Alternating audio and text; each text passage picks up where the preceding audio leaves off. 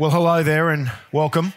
My name is Tom Switzer. I'm the Executive Director at the Centre for Independent Studies, and it's great to have you here for our first real event of 2022. Welcome to the Royal Automobile Club. Much appreciated to be here for this special event on Indigenous affairs in our nation. The problems plaguing our remote Indigenous communities are nothing new. We've all heard about the very high rates of alcohol abuse, crime, domestic abuse, languishing education, employment levels, and of course, intergenerational welfare dependency. As a result, there is an alarming and growing gap between remote Indigenous people and the rest of Australia, including Aboriginal Australians in city areas. However, with Australia Day tomorrow, discussions inevitably lead to rehashed statements around symbolic gestures and postures rather than effective strategies and policy for improving the lives of our Indigenous population. In 2022, as the next federal election looms, as of course the COVID crisis continues, and of course we face threats from China, will Indigenous affairs be forgotten in an election year? Will we come any closer to closing the gap?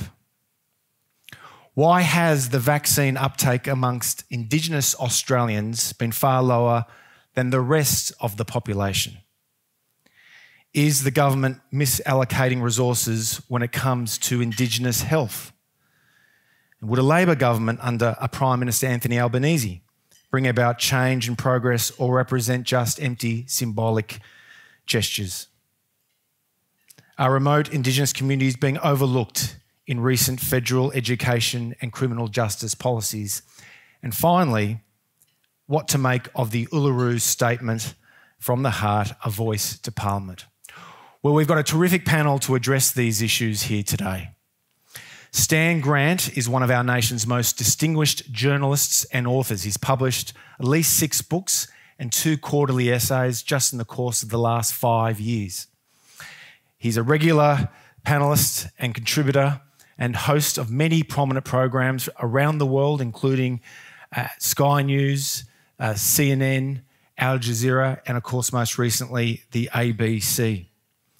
His latest book, With the Falling of the Dusk, is published by HarperCollins. Please welcome Stan Grant.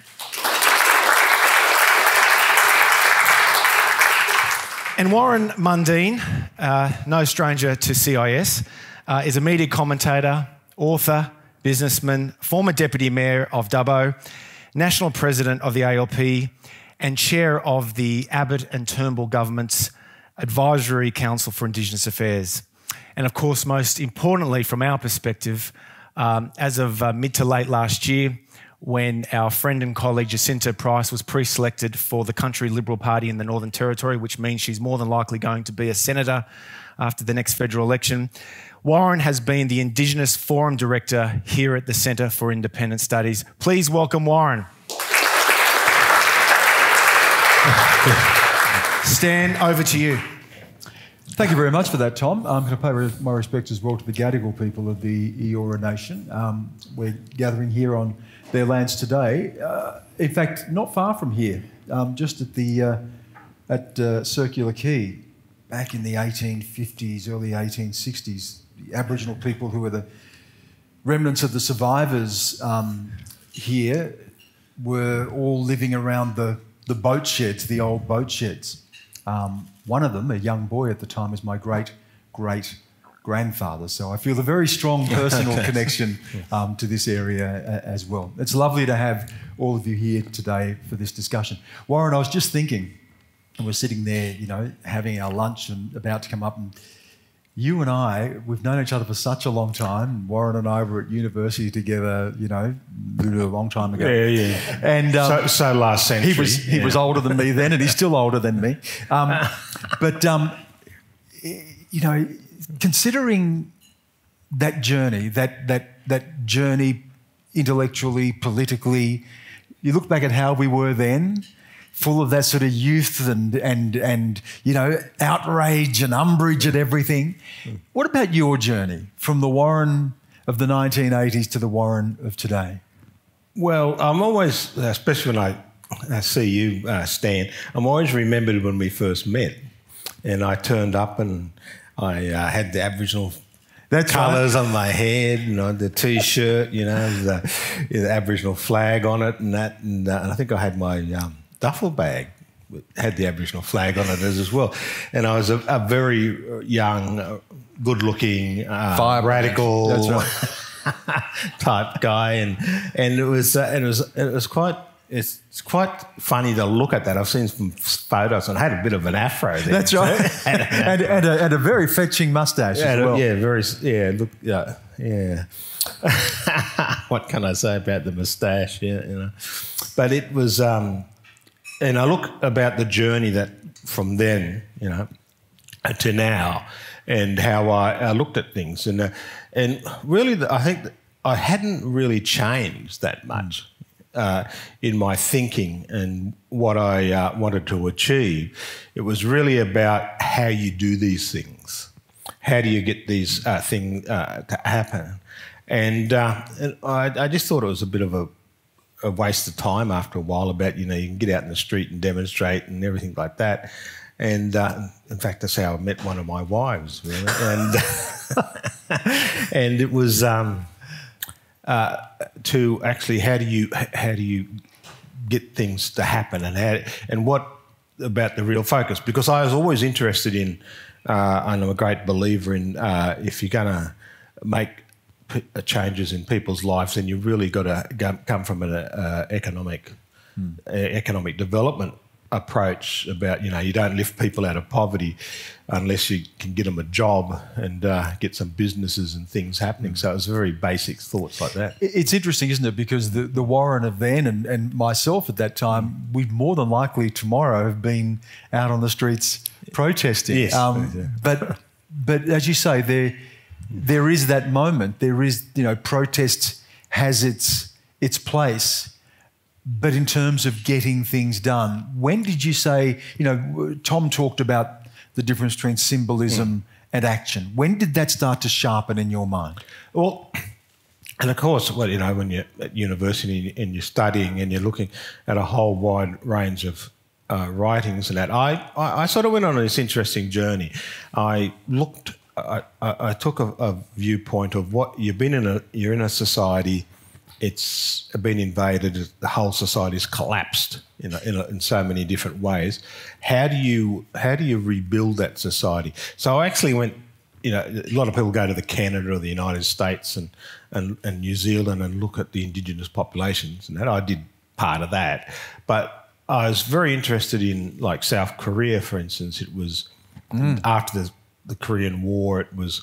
You know, people are eating grass and starving. North Korea's economy was more powerful and more successful in those days. Yes, it was.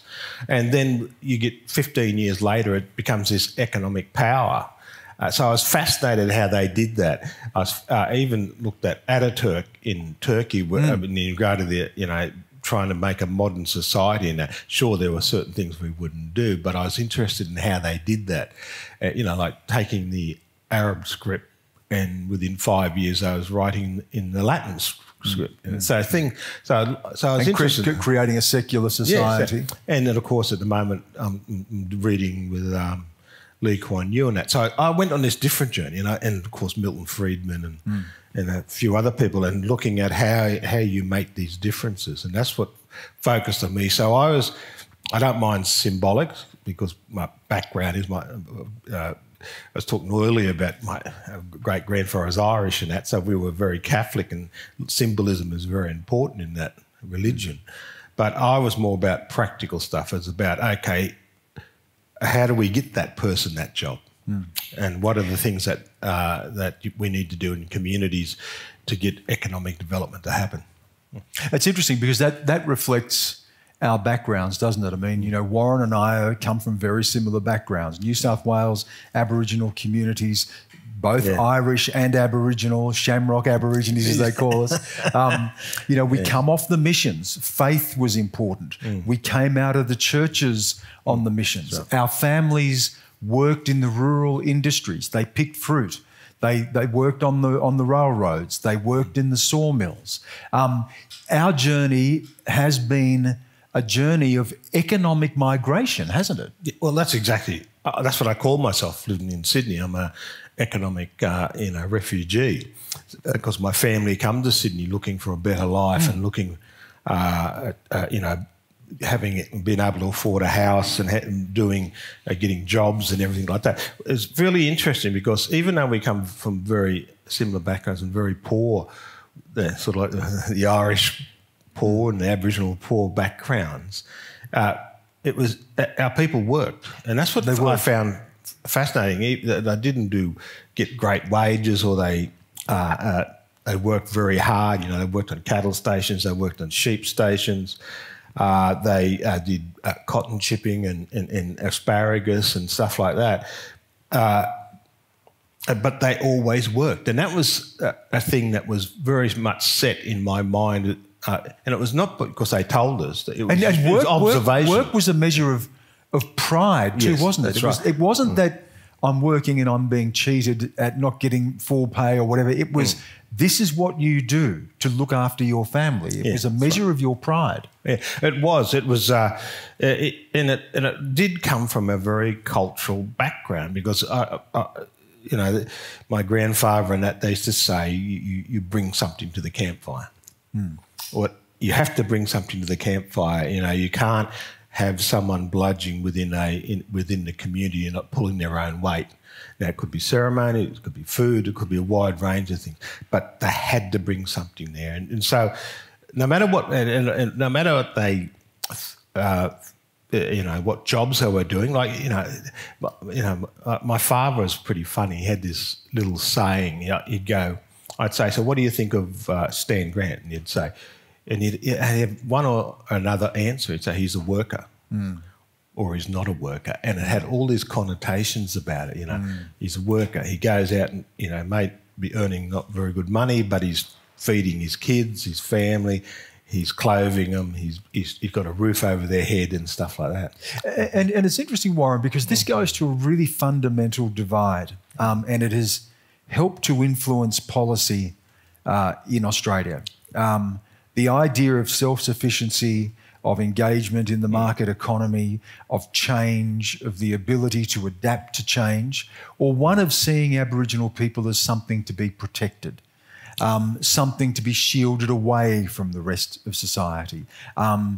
There was this line from William Stanner, the anthropologist famous for the Boyer lectures, and who once said that the market and the dreaming are mutually exclusive. I could think of nothing less true than that, than our experience. But that divide exists, doesn't it, between those who see this story is in its worst or crudest form as an assimilationist story, that you're becoming white, or those who see an idea of a pristine Aboriginal existence that sits outside the market, sits outside modernity, sits outside society and needs to somehow be protected. They are very strong undercurrents in how policy has been shaped, isn't it? That's excuse me. That's correct. Some of them, and some people in their worst wants to keep us almost like museum pieces of this, and it's really funny because when you go into traditional, called traditional Aboriginal societies, like I have a story about Jambawa Mawili, who was the clan leader out of Beniala up in Blue Mud Bay in northeast Arnhem Land, and we were in Canberra doing some stuff. I think it was lobbying for something, and we was in the hotel that night and we're drinking, and he was singing in his traditional language, and I suddenly realised, I said, I know these songs. So I said to him, I know these songs. And he said, yes, they're Christian songs. So even though he was a fully initiated clan leader, he was singing hymns and he saw himself as a Christian. And that's something we overlook as well, is Christianity and the role of Christianity in our societies. You have pastors in your family, I have pastors in my family, and it gave that sense of hierarchy, that sense of responsibility, that glue that held the communities together was very much rooted in that, and that was at the heart of the beginnings of the Aboriginal social justice and political rights movement too, wasn't it? Well, when you look at all the people who were working, you know, William Cooper and everything like that, Doug Nichols. Yep, Doug Nichols. They were pastors. They were. It's almost like in the United States where you got, you know, Martin Luther King and all these pastors and that as well. They had a very strong view about civil rights, being part of the society that you're in, and that you were able to enjoy opportunities that the rest of the society had to offer. And there's great speeches, like I've read Bill Ferguson at the 1942. Who was a shearer, worked in the shearer. He started out as a shearer and he worked as a mailman and stuff like that. And he gave that speech about at the New South Wales Labor Conference it was, and about citizenship and being able to you know, participate in the Australian dream, really. And there's one thing I got to say about a lot of that stuff is that Australia's, of course, every country in the world's had its rough beginnings and its tough beginnings, and there's some horrible things that did happen and everything, people driven off the land and that. We're sort of survivors of it. Like we knew that either you stayed on the reserves or you had to get off to improve your life, and our parents and grandparents moved off to get that to happen. And it was so, and this is also the divide between people and that as well.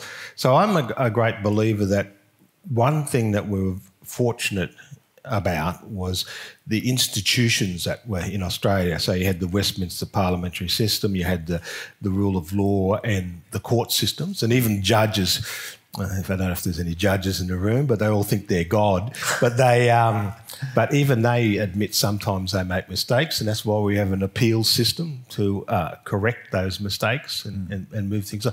And so you look at our history, and you can see how from like 40s, late 30s, 40s onward, the changes and how those institutions helped us to make those changes. And we're a product of that. Yes, I mean, we're a product of it. My older brothers and sisters and parents and that was involved in the 67 referendum.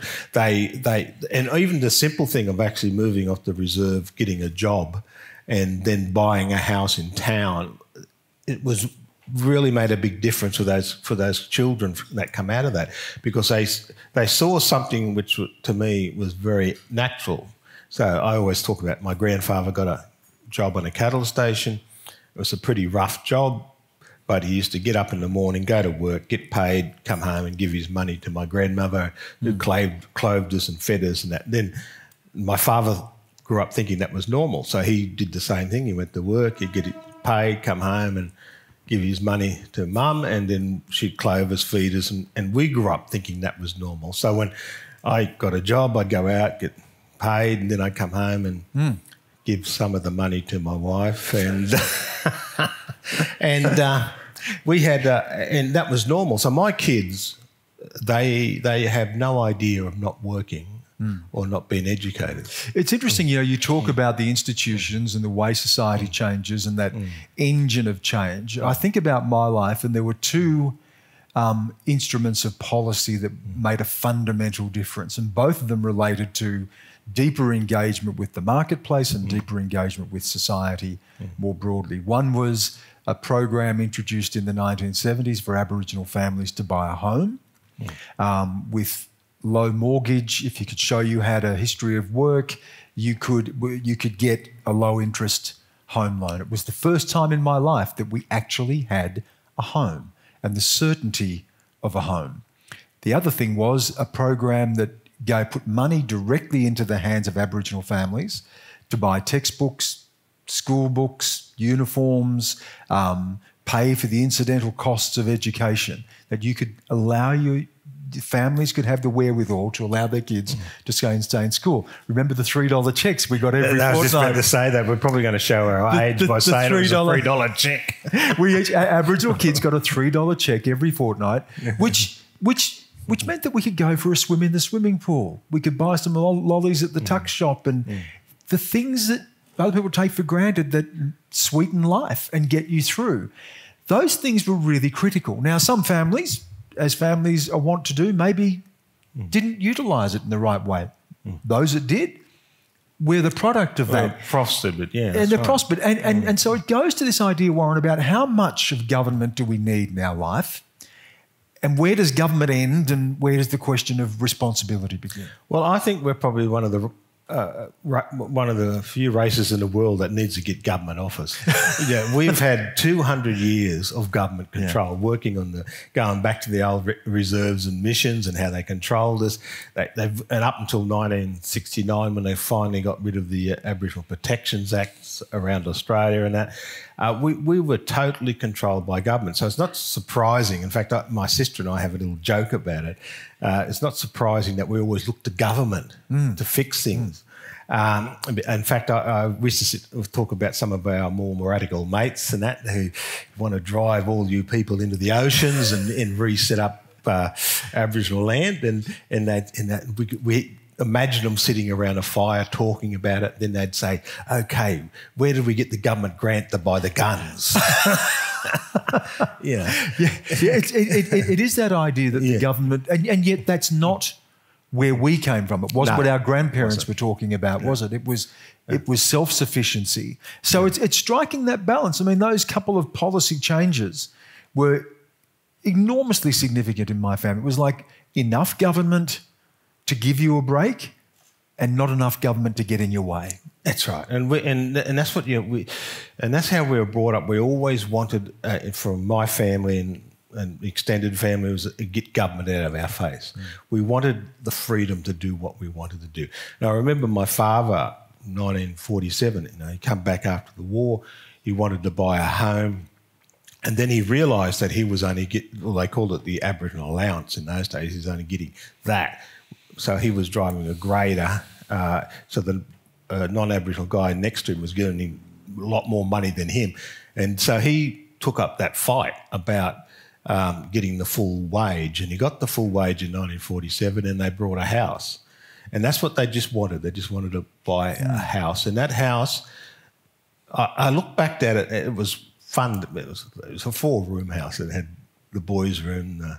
No, we slept on the veranda, actually. We slept on the veranda. They had a girls' room. They had the kitchen and the parents. And they had the outhouse, the bath, and was outside. But that sort of, the strength of my parents to get that full wage, and that sort of flowed on to us, that we had a place to go to, which was ours, I remember once when I would have been 6 or 7, the welfare officer of the Aboriginal Protection Board come along and my mother bashed him with a broom and drove him out of the house, which is quite funny because he's 4'11", and I suppose it was the Irish and Aboriginal blood, that's what did it. And because she said, this is my house, this is not an Aboriginal Protection Board or Welfare Board house. And so that gave them a lot of strength. They did other things like, because my mum was such a, good Donovans they were, they're very Irish Catholic. And she went to there's only a Catholic primary school for boys, but St Mary's College, you've probably heard of St Mary's College in Grafton, some of you. That was for girls, that was the high school. And they actually went down and convinced the nuns and the local bishop that they should make it co-ed. Much to the delight of my older brothers who had a lot of fun while they were there. But yeah, so that's how, from that struggles and fights, they had all this strength. You were talking before about the influence of seeing other countries and how they've transformed and how countries that have suffered invasion themselves, colonisation, conflict, rebuild themselves. One of the people you've been influenced by is Booker T. Washington in the US, someone who talked about, again, for African Americans, the need for economic uplift, self-sufficiency to get an economic base. Tell us first of all about the influence that he's had on you, and then I want to ask about how he is seen often by people in America. Yeah, that was interesting because it's funny how things come about. My older brother, because there's 11 kids in the family, so he's 20 years older than me. He was a regular army, he wasn't a conscript, and he went 3 times to Vietnam. And of course, he was mixing with the African American soldiers and American soldiers, and he used to bring ebony magazines, send us back these ebony magazines. And so we, as young kids, I was like a little sponge. We used to soak up all this stuff because this ebony magazine, the black people in the magazine, they were successful. They were flash. They were really flash and educated, and the universities had these what they call it. African American historical universities. They had all this stuff. Anyway, so I was interested in this stuff, and so I started reading about a lot of these African American scholars, and so we had Booker T. Washington and W.E. Du Bois, and then Marcus Garvey and people like that. And I was looking at how all of them very different in their approach. Totally different. Yeah. Totally different. W.E. Du Bois ended up being he was a very strong socialist and communist, and he went back to Ghana, and Marcus Garvey was back to Africa movement, But one thing I found interesting about him, especially Garvey and Booker T, was that they had this economic development model, and so in fact it was funny. Marcus Garvey decided to set up this shipping line, which he called Black Star, because he had White Star Line, which was the Titanic, and he set up this business, and it was this interesting movement, but they just wanted to go back to Africa. Booker T. Washington was, out of the 3 of them, he was the only one that was actually a slave. He was born a slave in Virginia, and he never knew who his father was. He talks about a little bit of a rumour that probably he was the master on another a plantation down the road, but he grew up as a slave, and it's really interesting that this hear about, because he's never taught to read and write, but one of the jobs he had as a young boy was to take the master's daughters to school, and so he used to sit outside the school and he'd see these people with these books. I didn't know what they were, and they were sitting there going like this, and it fascinated him. And that's when he got this, I want to know what these books are, I want to read, I want to know how to write. And it wasn't until many years later that he got that opportunity to do that. And then, of course, he went on and set up the Tuskegee University, and which is pretty famous. People hear about the Tuskegee Airmen during the Second World War. And also the university is still operating today, and it's interesting, Warren, isn't it? Because if you look at Booker T. Washington and that idea of an economic base and uplift, it's often cast these days by some in really disparaging terms, most like an Uncle Tom or an assimilationist approach. And a similar thing here has taken root, that the idea that sort of success or entrepreneurship or capitalism or market engagement and economic base is seen as somehow assimilationist. When did that start to take hold? This is not what our grandparents grew up with. No, they were why very does this prevail today? I find that interesting because, you're right, it was our grandparents. And when I was writing my book, I learnt about my great-grandparents and that as well. They were very independent, very getting away from government.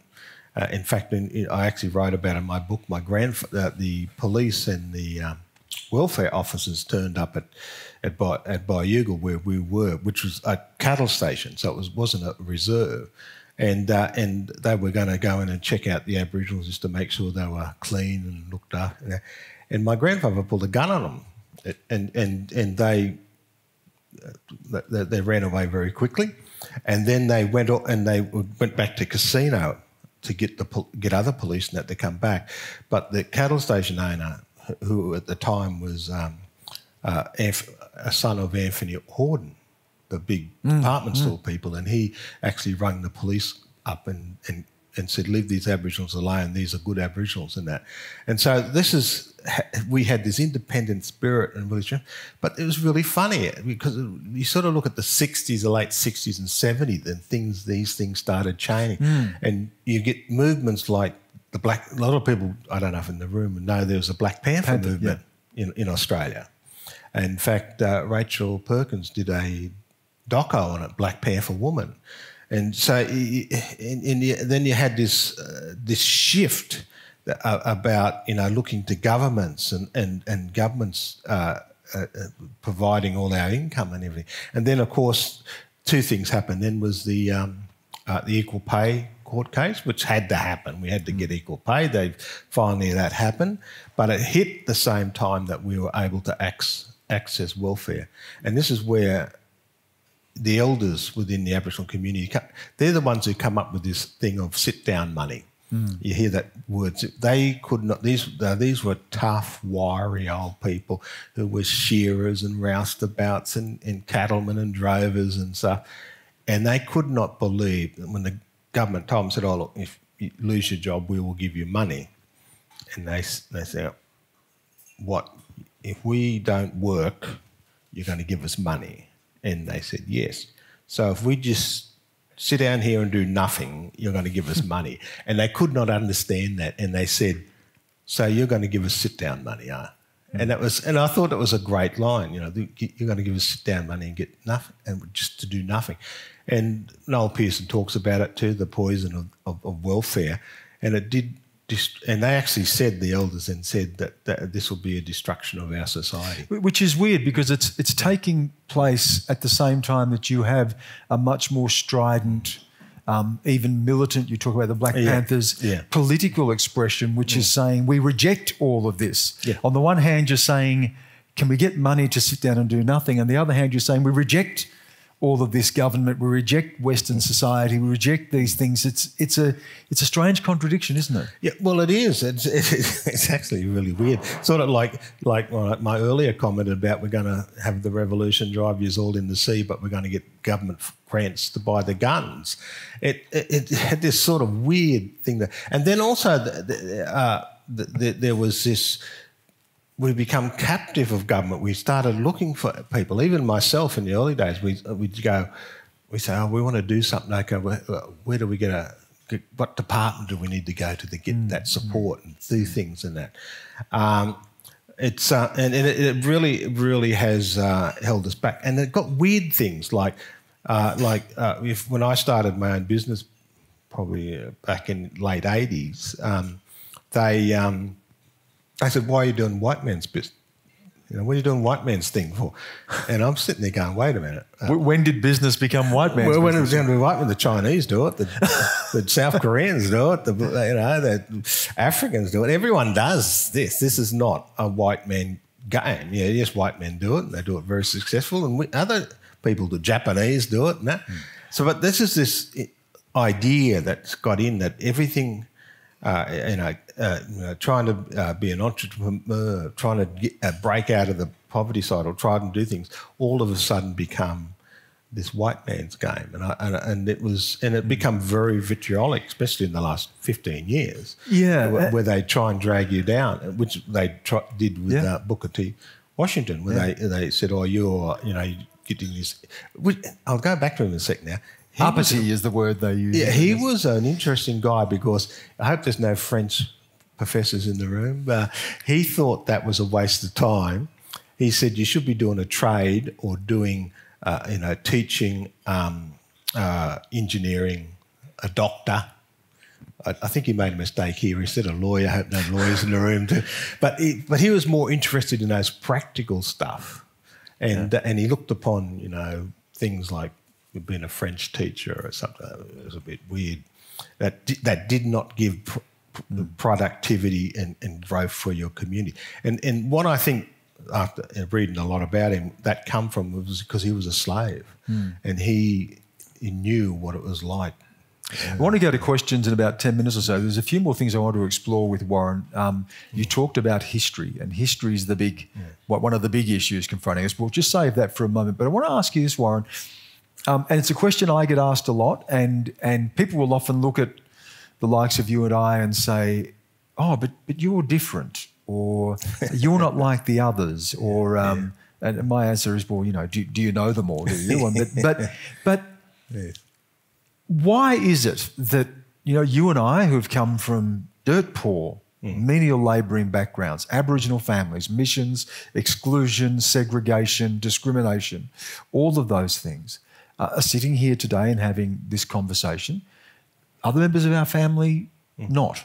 And still struggling, and we can go to the graveyards from the towns that we're from and sadly see too many of our people dying young.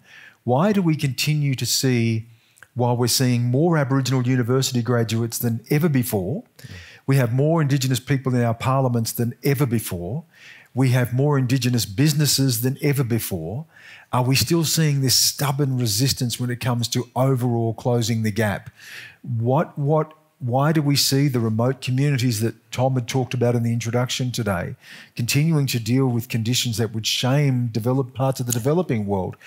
How do you explain this dissonance between the success and the emergence of an Aboriginal middle class on the one hand and the stubborn, ongoing, deep-rooted disadvantage that communities still suffer? And some of those communities should not be disadvantaged as well. I look, as people know, I work in the mining industry and energy industry, and you get working on Aboriginal land. You have these amazing things that happen because they get royalties and they get. And this is one thing I'd like to see checking on this, because I've been to communities where people are living in abject poverty, and yet there's a mine on that property, and it has some of these trusts. They set them all up as trust, have hundreds of millions of dollars sitting in them, and yet the people who own that are still living in poverty, and that's I just can't understand how that is. A lot of it is because we were treated like special. Like we're special, so we couldn't be trusted to have the couple $100 million coming out of the mining industry, and that had to be put in a charitable trust and all that type of stuff. There's one of and it's in these big organisations, which I like the land councils. You look at them, and they, I can understand the early days when they were first set up because we, had to make sure things were, right, but now they've become big gatekeepers. And I look at people, the Aboriginal community people on the ground, and they're very smart. They know how to do things. They want to do things. You see them moving and shaking and doing stuff. But because of the structures that are there, property rights and so on, it is stopping communities from moving ahead. And it is really, and then now we've got into this thing about this race issue of, this is white man's game, this is this game. And people, like I had an argument, this is where I'm probably stupid. I had an argument on Twitter once with this person, a black person who said, who was arguing that because of my skin colour and that I'm oppressed, and people who are white are the oppressors. And I said, I'm not oppressed. I said, and then it went for this backwards and forwards, and eventually he said, one day, Warren, you'll wake up and look in the mirror and you will see that you are an oppressed person. And I'm thinking, where does this come from? My parents never thought themselves as oppressed. It's a very interesting idea, and an identity is formed around a suffering or even a vicarious suffering, not one that's necessarily reflected even of personal experience but historical experience. So I want to ask you about history. Tomorrow will be a celebration of a day that also, you've used the word invasion, marks the complete change for us with the arrival of the First Fleet. How do you reconcile the weight of that history? It's not easy to live with. We've experienced, and our families have experienced, the worst of it. And yet we also live in a country where you and I today are here having this conversation in this room, and by many measures are considered successful in this country. So how do you live with the weight of that history? Look, the history doesn't weigh me down. History is what it is. It's just there. The good, the bad, and I talked about my Irish ancestry in that as well, which probably means I've got Viking blood, which probably means I was a raper and pillager and murdering people. Well, I often say, on Australia Day, am I meant to be at war with myself because I'm descendant of Aboriginal people and Irish convicts and coloniser and colonised? It's a strange way to be. But what I think people get it wrong is that they take that as history dragging you down. History is what you learn. Like I use history a lot to learn from about how do you overcome things? How do you improve people's lives? And of course the human rights and the thing's only been around for a couple 100 years and stuff. So it's a little blimp in the history of humanity. So and democracy, it is. So it's very important for us to preserve and look after those things, because when you look at it, you look at in Australia. 1962, Menzies gave us the full voting rights. At the 67 referendum, made the changes. Within 4 years, we've had Neville Bonner in the Senate, and we Aboriginal Affairs Department was set up. All the funding of helping people get businesses and jobs and things. So we had, and that was done because of the institutions we had. We were lucky by the institutions of those who saw that they had to have change, they have to make a difference. And now, as you said, we've got more Aboriginals in parliaments across Australia than we have ever had in history, and a lot more is going to come as we move along. In fact, we had a chief minister in the Northern Territory, and Ben White, who I consider one of the best treasurers in Australia, and he was the Western Australian treasurer. And it's about It's not a burden, You can't, you probably in a couple 100 years ago, both our families were probably fighting each other and doing things. That's just factual. That's just history. What do we learn from that, and how do we move forward? Because you can't be fighting the old fights all over again. It almost sounds like you're in the Balkans. I remember. Well, it's interesting you mentioned the Balkans. I mean, the conflicts that I've covered as a journalist, whether it be the Balkans, whether it be in the Middle East, whether it be Iraq, Afghanistan, they're rooted in some sense of identity and historical grievance. Yes. And so much of the world is framed around a sense of historical grievance. Xi Jinping talks about the 100 years of humiliation. Vladimir Putin talks about the fall of the Soviet Empire as the great political catastrophe of the 20th century. He's still talking about Catherine the Great. We know the Islamic world and Islamist militancy is still in so many ways fighting the Crusades.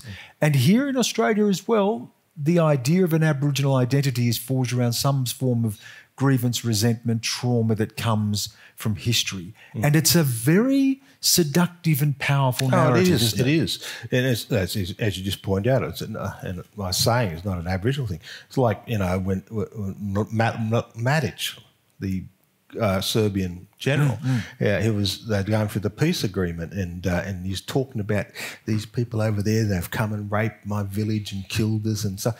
And what's his name?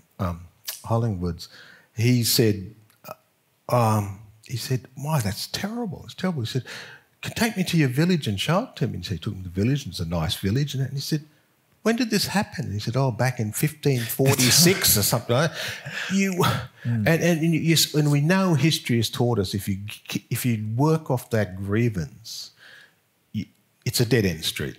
All you're going to do is just be throwing bombs at each other forever and ever and a day. And I always say to a lot of my mates as well, is that, look, there's 25, 26 million other people in this country. What are you going to do with them? Put them on a boat and send them home? We're building a very great, and I say we because Aboriginals are playing a role in this, we're building a really great nation. We've got Indigenous people, we've got the colonisers who come here, we've got the immigrants who come here, and that, especially the ones after the Second World War, the millions of them who come here and put their shoulder to the grind and really help build this economy here. And And I reckon we're one of the most successful multicultural countries in the world. Is it perfect? There's no way it's perfect. Do we have races? Yes, we do have races. But every other country in the world has. So let's not, blow it up and make it huge. Yes, we know how to deal with races and that now because we've got legislation. We've got a whole wide range of things. We need to keep on talking and working about how we can make this country even better. Hanging on to yes, never forget history, talk about it. We've got to have it in our classrooms. People have got to learn about it because I'm a great believer if you don't learn about history, then you always repeat it. Before we go to questions, I want to just talk about the Uluru Statement from the heart because it brings together so much of what you're talking about here. It's the latest iteration of a political journey for recognition and rights, which has been going on for 2 centuries. It talks about truth-telling, which goes to your point of history. It talks about a voice in the Constitution that embeds Aboriginal aspiration and representation in the nation's founding document. It talks about a makarata or a peacemaking or a settlement agreement-making mechanism. And yet it was rejected. We've gone back to another iteration. We're still a long way, I suspect, from putting it to a referendum. Is that the panacea? Is that something that is a game breaker that will deal with these issues of closing the gap, historical resentment, justice? Or are we asking too much of it, putting too much weight on it? What's the significance of it and what's the possibilities of its success? Looking for panaceas, people in history have been doing that forever. There is no panacea. There are some very simple things, and we need to look at what is the growth of humanity in the last couple of 100 years, and how have we built societies. People live longer, they live healthier, they have more economic wealth than anything. If you go back to the Middle Ages and you go to any society, everyone in our society has more wealth than anyone in history. Live longer, healthier. And do this. So what is the secret to that? And that's why I'm very much strong about economics and that, because I look at books like Why Nations Fail. You've got a town on the United States-Mexican border. They're the same people. They're the same. They intermarriage. They do things. The American side, they're quite well off, and the Mexican side, they're all poor. Why is that so? What is the secret about that? So that's what I look for. I see if you're really going to improve people's lives and really do things, then it is about that real self-determination of yourself, of getting educated, getting jobs and careers, starting businesses. And this is one of the problems that we have in our remote communities. We need to be building more businesses, commercial activity, and dare I say it, and I've been actually told that you can't use this word, having an Aboriginal business that makes profit. Like you make up, well, how do you pay your bills if you're not making profit? How do you employ people if you're not making profit? And we know through the history how that's changed. So they're the ones I focus on. I see, the voice to Parliament and that, I see that as a different road. I see that is about, okay, now that we've built these Aboriginal nations, these groups, they should be the voices, because they're under our own culture. Only the traditional owners can speak for country, and they should be the ones who should be speaking for country. And then there's the real meat and butter stuff is, which is probably going to give you a heart attack, is education and economic development. And that is the thing. And I'm proudly say, people ask me, this bloke outed me at a conference once. He said, "What are you?" And I said, it was a mate of mine, thank you.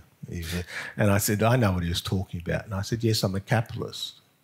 And I'm a supporter of the capitalist system, because it has actually lifted more people out of poverty than anything else in the history of humanity. On that note, we have a roving microphone. There it is. If you want to put your hands up, we can take some questions for the next 10 minutes or so that we have here today. There's one up in the corner here. Hi there, my name is Bruce Bland. I was very interested to hear yours talk today. I've worked for about the last 20 years now as a volunteer in ICV, Indigenous Communities Volunteers, for 20 years. I've been in lots of projects in outback communities. And you guys are the success of a system that has to continue. And we've got to stop all these gestures, which are big, flamboyant gestures, doesn't give anybody a job anywhere. You know, saying you're sorry doesn't give anybody a job, doesn't give them an education, doesn't help them at all. It's symbolic. I worked in Moree for a year in 1956 when Moree was the town, which you know it was then. It was a mission town. And then when I retired, I decided that I was one of the first volunteers ever in ICV, and I've been in 20 different projects all around Australia. And I've written a long paper on it, how do we get here and how do we get out of here. The only way to bridge the gap is education. It doesn't matter whether you're white, red, green or pink. Unless you've got employable skills, you can't get a job. And the problem with the outback Aboriginal communities is that they will never have an economy in them, so you can't have jobs out there. When you've got 100 people or 150 people, you can't get an economy that's sustainable. You've got to just do what your families did. They came to the city and they got a job. And I think that the way to get the education spread throughout the Indigenous community is to multiply by about 10 the number of scholarships that go to Indigenous students to come to good boarding schools in the city. And then they will get an example of other kids their same age who wash their hair, brush their teeth, and they're good examples. And they go to schools where everybody is doing the same thing. Aboriginals are all got the same brains as all of us. They've just got to have the opportunity, and you can't get it out in the community. It's a really interesting point. I'll go to you, Warren, on this idea about remoteness, because we know that all around the world, remoteness is poverty. Yes. And one of the reasons that China lifted 800 million people now out of poverty is because they urbanised and people moved. But there are difficulties with that in Australia because of Indigenous connection to country and spiritual connection, cultural connection. How do we bridge that? How do we allow for people to have mobility and connection? You do what you two did. That's what you do, what you two did. What? So, I've been looking at this for a while, and I look at Australia. You see that famous photo of the Korean Peninsula where in the south the lights are on and in the north there's in darkness. You could do the same thing in Australia. In the southeast, you see all the lights on, in the southwest there's a few lights on, except they're turning off lately. And then you see there's white lights around the coast, and in the middle is nothing. Yes, urbanisation, the push for that is true, and you can't stop it. It just keeps on growing and growing. But what we can do is build other cities and other places. Now, for us, it's sort of like you look. Everyone sort of lives in the southeast or the southwest in Australia, and our biggest neighbours live in the north. So we're sort of like got our pants down, waving our bum in their face. We need to really start developing our northern frontiers. Sort of like the old saying, "Go west, young men, will go north." The Americans did. So we need, and some of these places are amazing places. And that's what happened in our families. Yeah. The biggest centres, the Dubbos, the Woggers, the Bathists, they became centres for us to migrate to and work. That's right. It doesn't exist necessarily in a lot of those other parts of the country. Up north there's not. And yet there's a lot of opportunities, a lot of things to do things. I travelled Australia, and when I did my TV show, I was in regional and remote Australia 3 days a week. And I can tell you there's not a place that I went to that we couldn't kick a business off and we could do things. And then also with technology changes, like if you're an Aboriginal artist, say, in the middle of the Simpson Desert, with technology and that, you can actually sell to the world. In fact, I have a funny story about a friend of mine who, this is about 20 years ago, decided to set up a website, and he was doing didgeridoos, and he put these things up on the website, but people forget that when you're talking about the web, it never sleeps. And when he woke up in the morning, because people in the Northern Hemisphere was looking at his website, he had 18,000 orders for didgeridoos. And he said, I don't think I can do this. So you can do things. You got to. I'm always thinking outside the square. And that's when you said, I can. Yeah, I can. Yes, let's do it. So you're always thinking outside. You're always thinking about things. I'm one of these weird people. I walk into a town and I listen to what's going on and I observe what's going on, and then I think about it and then I talk about it. And as I said, there's, there is. If you're willing to have a go, take a risk and do things, you can imagine. There's no thing stopping you. Look at Singapore. As I just said, I was reading Lee Kuan Yew's memoirs. They were the coolies of Asia. The Malaysians kicked them out, didn't want anything to do with them, and they had nothing. They got this little tiny swampy island, and what have they done with it? Another question? Yeah. Speaking about property rights and what anchor that is on the advancement that you're talking about, please. Property rights work for me. I didn't quite explain myself in regard to my father buying that house, my parents actually buying the house in 1947. That made a difference, and it also made a difference when my parents passed away when we moved to Sydney, and that because we had a building up of assets, and property rights are very important. I've seen how some of these community organisations operate. There was a bloke, this is going back a few years, a young Aboriginal guy who did an apprenticeship in the mines. He's an electrician. He wanted to go back to his community and be the electrician for that several communities, about 5 or 6 communities around. So with the housing and that. So he wanted, but because they had the CDP program there, they saw him as a competitor, and so he couldn't get a lease of any place to do his business. So he went back to the mines.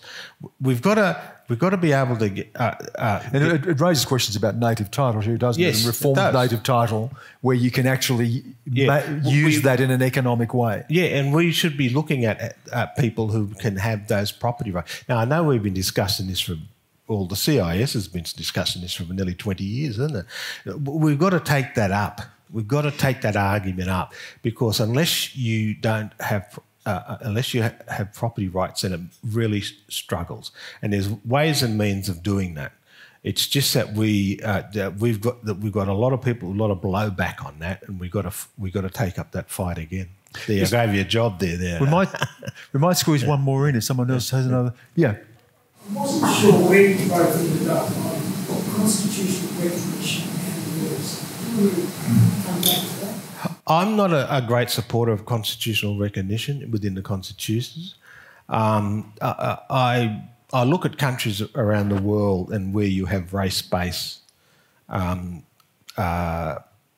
sections of their constitutions. And really the 67 referendum was about how we got out of that and gave specific power to the federal government in regard to dealing with Aboriginal people. As I said, it's a different road.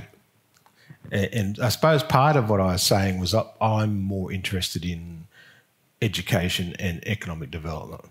I see them as the things that will lift people out of poverty, that will do more for people in growth and prosperity, and also self-determination.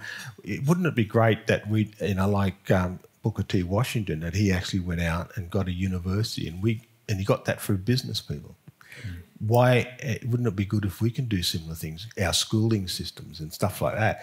That's true self-determination. You are making the determination of what you want to do for your kids into the future. Sometimes I sit there and when I saw the model that they were talking about, to me, you've probably seen my comment, as I said in the newspaper, was I see that as a different journey. It's about governance and issues there, but but if we talk about our culture, then let's talk about our culture. Our culture says that only people those owners, those traditional owners, can speak for country. So I can, on Bunjalung land, might surprise you. I'm not the king, but I'm the man. I'm up there and I can speak for that country. I can't do that for Wiradjuri. I can't do that for other people's country. And that's why I said this model they're putting up is a huge bureaucracy, which is going to just soak up money. And so you've got local, regional, and then the federals, and you've got to have all these advisors and all these people. That, to me, that's just doesn't, you don't get the bang for the dollar. I'm more about the bang for the dollar, and how we do things. And I'll give an example. When I was chair of the Prime Minister's Indigenous Advisory Council, we had 150 program streams to work through, policies and that. We looked at it, and within the first 2 months, we collapsed it to five program streams. Just by doing that, we save $56 million in paperwork. Right?